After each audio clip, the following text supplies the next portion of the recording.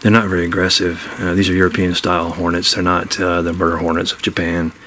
But I'm not sure the murder hornets of Japan are really that aggressive either. I doubt it. I think it's just some hype that people make to, you know, people getting to eradicate them.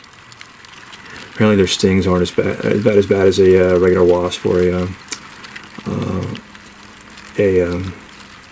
bee sting. Not even a bee sting, really. Probably the reason is that they don't need a heavy sting to kill something, just protect themselves. They have strong mandibles and tear apart their prey, basically.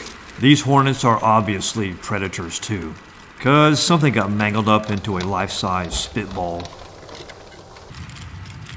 It was time to pet them, say my goodbyes, and leave them alone.